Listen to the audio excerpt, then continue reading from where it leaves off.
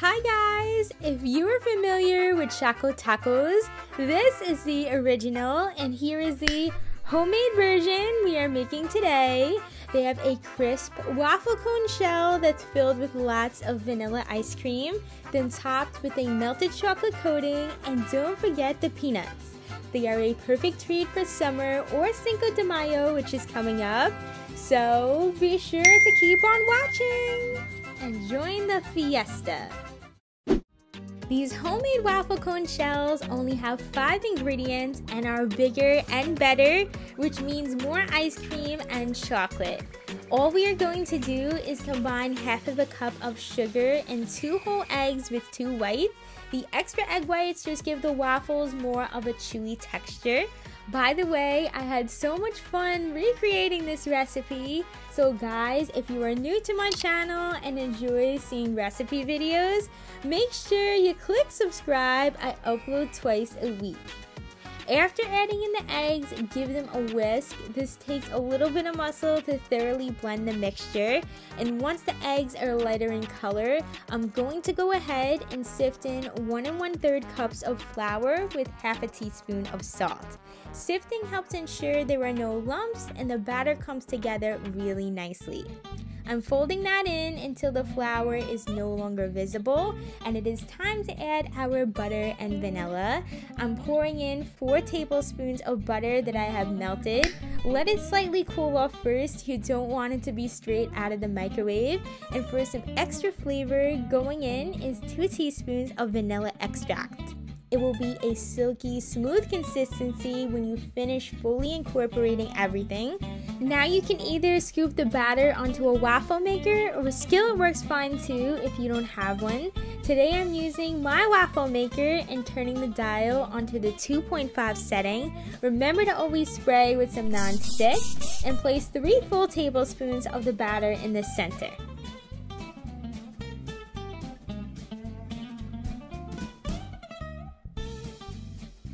One minute, 37 seconds later. You have a golden, delicious waffle after only 1 minute and 37 seconds.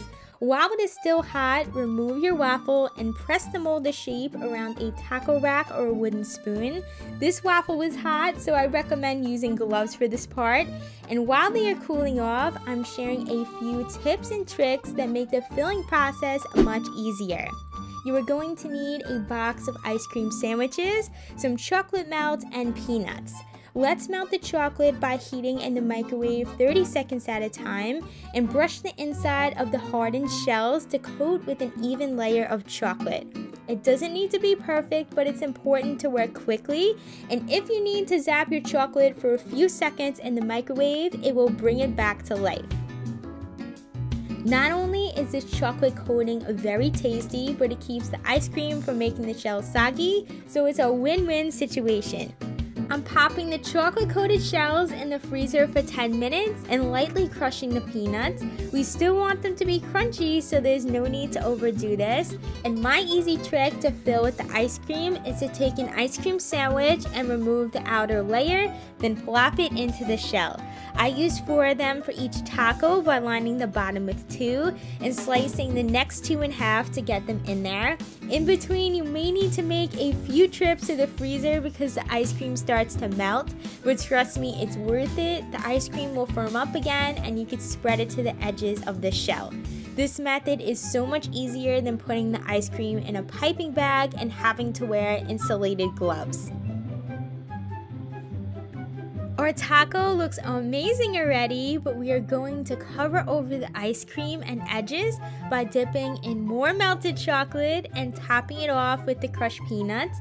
Again, this should be a speed round because once the ice cream makes contact with that warm chocolate, the temperature difference makes it harden very fast, and you don't want it to dry before you sprinkle on all your peanuts. I gotta say, this is one epic ice cream taco, and I think my buddy here approves too. It is too good for you not to try, so definitely do. And if you enjoyed this video, please give it a thumbs up. It's Christina here. Thank you so much for watching. I'll see you in the next video.